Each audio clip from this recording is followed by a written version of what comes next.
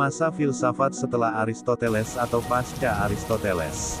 Setelah meninggalnya Aristoteles pada tahun 322 sebelum Masehi, para sejarawan menganggap filsafat di Yunani kuno mengalami kemerosotan selama 5 abad, yaitu sampai zaman Plotinus 204–270 Masehi. Dikatakan merosot karena tidak ada pemikiran filsafat teoritis yang benar-benar baru, seperti yang dihasilkan oleh Aristoteles dan para filsuf sebelum dirinya. Filsafat pada masa ini bersifat praktis. Namun, kebekuan ini akhirnya diakhiri oleh hadirnya Plotinus. Filsafat setelah Aristoteles juga sering disebut sebagai filsafat Helenisme. Helenisme sendiri sebenarnya adalah nama sebuah gerakan kebudayaan, cita-cita, dan cara hidup yang dibawa orang-orang Yunani ke daerah-daerah taklukan mereka. Hal ini terjadi setelah Alexander Agung menguasai panggung sejarah bangsa Yunani. Wilayah kekuasaan Alexander Agung sangat luas, membentang dari Mesir sampai India. Meskipun Alexander Agung telah wafat pada tahun 323 sebelum Masehi, gerakan Helenisme masih cukup kuat. Tampilnya penguasa baru, yakni bangsa Romawi yang menguasai pentas sejarah Eropa, Afrika Utara, dan Asia Kecil, tidak dapat membendung Helenisme. Bangsa Romawi hanya tangguh di bidang militer, hukum, dan ekonomi, tetapi di luar itu, misalnya filsafat, sastra, mitologi, sebagian arsitektur, dan seni, tidak mampu melampaui Yunani. Justru bangsa Romawi mengekor pada bangsa Yunani. Karena itulah, meskipun bangsa Romawi menjajah Yunani secara militer, hukum, dan ekonomi, tetapi bangsa Romawi juga terjajah oleh bangsa Yunani, Helenisme. Filsafat pada masa Helenisme berkembang dalam bentuk aliran-aliran besar, seperti Epikurisme, Stoicisme, dan Skeptisisme. Beberapa filsuf yang hidup pada masa Helenis, pasca Aristoteles antara lain, Epikuros, Zeno dari Citium, Piron dan Plotinus. Epikuros tahun 341–271 sebelum Masehi. Epikuros yang hidup tahun 341–271 sebelum Masehi adalah seorang filsuf Yunani kuno yang mendirikan sebuah mazhab filsafat yang disebut Epikureanisme. Ia lahir di Pulau Samos di Yunani dari orang tua yang berasal dari Athena. Pemikirannya dipengaruhi oleh Demokritos, Aristoteles, dan mungkin juga oleh para filsuf beraliran sinisisme. Epikuros menentang aliran Platonisme yang populer pada masanya dan ia juga mendirikan sekolahnya sendiri yang dijuluki kebun di Athena. Sebagai seorang penulis ulung, ia konon telah menulis banyak sekali karya, tetapi sebagian besar sudah hilang di telan zaman. Yang tersisa kini hanya 3 surat yang ditulis olehnya, surat kepada Menoikes, Pitokles, dan Herodotos, dan 2 rangkaian kutipan, ajaran pokok dan pepatah Vatikan, ditambah dengan beberapa penggalan dan kutipan tulisannya yang lain. Ajarannya dicatat dengan baik oleh penulis-penulis dari zaman lain, seperti penyair Romawi Lucretius dan seorang penulis biografi Yunani yang bernama Diogenes Laertius. Bagi Epikuros, tujuan filsafat adalah untuk mewujudkan kehidupan yang tenang dan bahagia, berupa perpaduan antara siak ketiadaan ketakutan, kegelisahan, ataupun kecemasan, dan aponia, ketiadaan rasa sakit, dan juga dengan menjalin persahabatan. Ia mengajarkan bahwa akar dari segala penderitaan adalah penolakan kematian dan kecenderungan manusia untuk membayangkan bahwa kematian itu mengerikan dan menyakitkan. Menurutnya, hal ini telah menimbulkan kecemasan yang tidak perlu. Epikuros sendiri berpandangan bahwa kematian adalah akhir dari tubuh maupun jiwa, sehingga tidak perlu ditakuti. Walaupun Epikuros percaya akan keberadaan para dewa, ia yakin bahwa mereka tidak ikut campur dalam urusan manusia dan juga tidak mengazab ataupun mengaruniai orang berdasarkan tindakan mereka. Epikuros juga mengajarkan bahwa orang tetap perlu berbuat baik kepada sesama, karena jika mereka bertindak jahat, rasa bersalah akan menghantui mereka dan membuat mereka tidak dapat mencapai ataraksia. Epikuros beraliran empirisisme seperti Aristoteles. Dalam kata lain, ia percaya bahwa indera adalah satu-satunya sumber pengetahuan yang dapat diandalkan di dunia. Dalam bidang fisika, ia mendukung gagasan materialisme seperti Demokritos. Epikuros mengajarkan bahwa alam semesta itu tidak terbatas dan abadi, dan semua materi terdiri dari partikel-partikel kecil tak terlihat yang disebut atom. Semua peristiwa di dunia dihasilkan oleh pergerakan atom-atom di ruang kosong.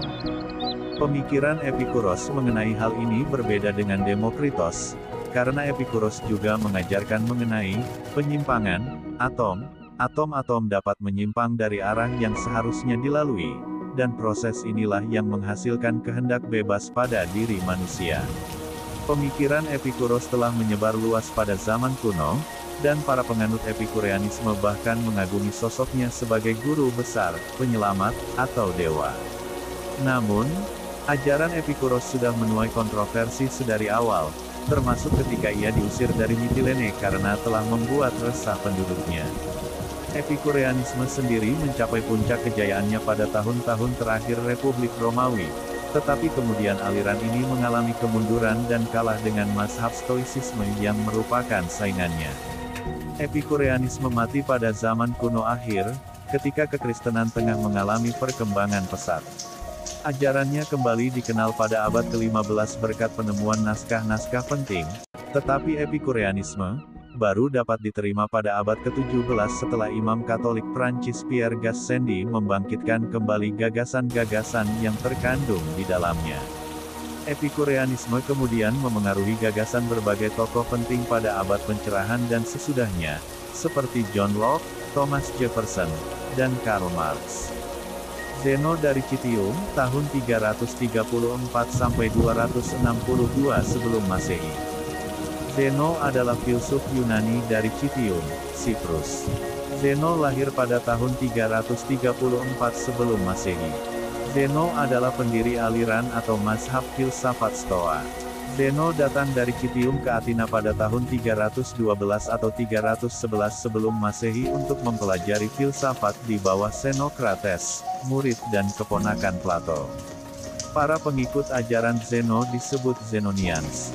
Zeno dan dua rekannya, Chrysippus dan Cleanthes dari Assos dijuluki sebagai Stoa mula-mula, early Stoa. Zeno sangat terinspirasi oleh Socrates dalam hal etika dan keberanian, terutama dipengaruhi oleh peristiwa kematian sukarela Socrates yang ia anggap sebagai martir. Hal ini akan mempengaruhi cara berpikir mazhab Stoikisme, sebuah sekolah yang ia dirikan, yaitu bahwa kematian bukan sesuatu yang harus ditakuti, terlebih jika kematian yang dilakukan dengan sukarela demi kebaikan.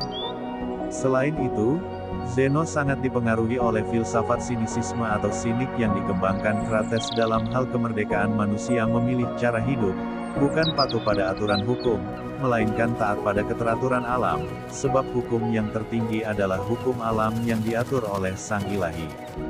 Dalam pengaruh Krates, Zeno menuliskan gagasan bagaimana hidup dalam dunia politik saat itu, dalam bukunya berjudul Republik. Ciri dari ajaran sinisisme itu adalah anti kemapanan, yaitu jalan hidup yang menyatu dengan alam, mirip seperti cara hidup anjing, canine.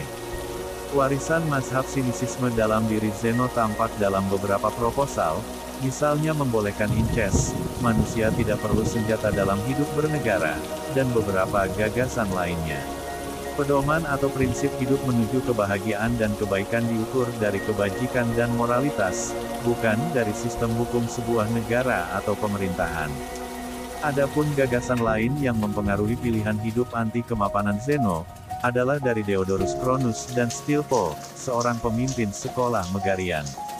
Warisan dari keduanya, seorang yang bijak adalah yang merasa cukup diri, self-sufficient, tidak membutuhkan kawan, sangat mandiri, terbebas dari hasrat memiliki. Dengan kata lain, tidak ada seorang pun yang dapat mengambil kebahagiaannya dari hidup bijak, dia tidak dapat diombang-ambingkan oleh peristiwa buruk yang biasanya disebut sebagai kejahatan. Sistematika berpikir Zeno yang tertuang dalam ajaran Stoikisme dipengaruhi oleh tradisi Akademia Aristoteles, sekaligus kembali pada prinsip Heraklitos, yaitu berdasar pada logika, fisika, gerak alam, dan etika. Seperti kata Herakleitos, bahwa yang dari fisik, materi dan alam selalu menariknya melalui pekerjaan tanpa kompromi, dan keluar dari gagasan bahwa semua makhluk individu di dunia ini hanya manifestasi dari satu dan substansi utama yang sama, dan bahwa ada hukum yang mengatur jalannya alam, dan yang seharusnya mengatur tindakan manusia. Hal ini bertolak belakang dengan pemikiran Plato dan Aristoteles yang memuja dunia ide, sebab bagi Zeno, ukuran pertama adalah alam, materi yang diatur oleh Sang Ilahi. Nyata bahwa ajaran Stoa sangat mendasarkan kehidupan manusia pada alam dan Allah sebagai acuan tindakan manusia. Dalam beberapa hal, Zeno tampak tidak setuju dengan ajaran sinisme.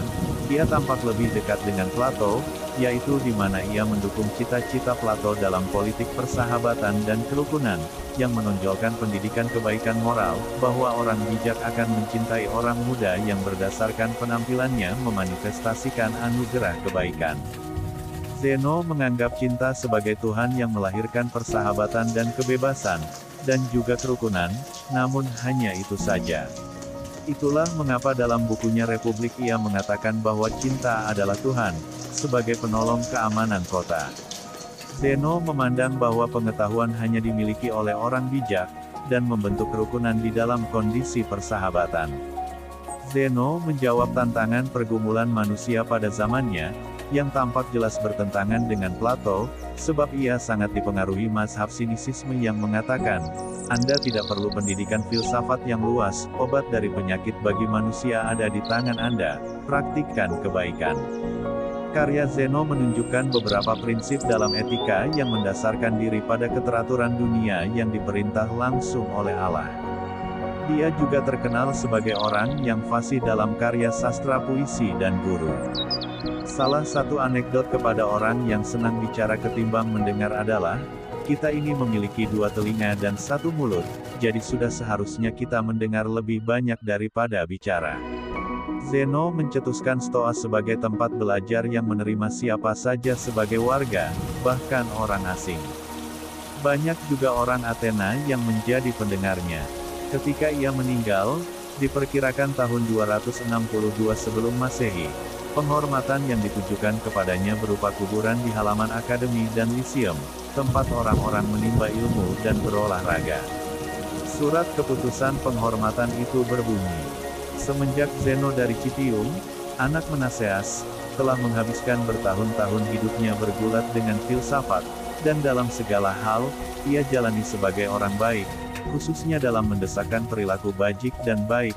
Orang-orang muda yang datang dan terhubung dengannya telah dirangsangnya kepada perilaku terbaik, menunjukkan apa yang ia katakan dalam setiap bicara. Oleh karena itu dia tampil cemerlang di hadapan orang yang kini mendoakannya, anak Menaseas, dan menyematkan sebuah karangan bunga emas. Sistem Stoa yang Zeno wariskan dijuluki sebagai tenda dari badai, artinya, ajaran Zeno dianggap sebagai pemberi keteduhan hidup di saat masyarakat Yunani didera banyak kekhawatiran terkait runtuhnya sistem kota negara, sebagai dampak dari kekalahan Athena kepada Antigonus dari Makedonia. Saat itu tatanan masyarakat menjadi kacau, warganya menjadi kehilangan jaminan keselamatan, dan hidup sebagai warga kelas 2. Tiron, tahun 360–270 sebelum Masehi. Tiron yang lahir pada tahun 360 dan meninggal dunia pada sekitar tahun 270 sebelum Masehi, merupakan seorang filsuf era klasik Yunani kuno dan berjasa sebagai filsuf skeptisisme pertama di Yunani. Tiron berasal dari Elis, di Laut Ionia. Diogenes Laertios, mengutip dari Apollodoros dari Athena, mengatakan bahwa Piron pada awalnya adalah seorang pelukis, dan gambar-gambar itu dipamerkan di Gymnasium Elis. Kemudian ia dialihkan ke filsafat oleh karya-karya Demokritos, dan menurut Diogenes Laertios berkenalan dengan dialek Megarian melalui Bryson, murid Stilpo. Plotinos, tahun 204–270 Masehi. Plotinos adalah seorang filsuf yang mendirikan mazhab Neoplatonisme. Plotinos menjadikan pemikiran Plato sebagai inspirasi utamanya. Akan tetapi, pemikiran Plato tersebut digabungkan dengan berbagai aliran filsafat lain pada masanya, termasuk aliran filsafat timur. Ia lahir pada tahun 204 Masehi dan meninggal pada tahun 270 Masehi. Inti ajaran Neoplatonisme dapat ditemukan dalam Enneades, yang merupakan buku berisi kumpulan karangan Plotinos. Buku tersebut diterbitkan oleh muridnya yang bernama Porfirios, tahun 232 sampai 301 Masehi. Di dalam buku tersebut, pemikiran Plotinos berpusat pada konsep yang esa, dalam bahasa Yunani Tuhan, dan dalam bahasa Inggris the one. Terkadang, yang esa disebut juga sebagai yang baik. Yang esa tersebut tidak dapat dibicarakan, tidak dapat dipikirkan, dan tidak dapat diidentifikasikan. Ia bukan sesuatu dan juga bukan roh. Tidak ada atribut yang melekat kepadanya. Kemudian, yang esa itu merupakan asal dan tujuan segala sesuatu. Demikian secara ringkas pemikiran beberapa filsuf yang hidup pada masa Helenis, pasca Aristoteles. MAP TV Channel.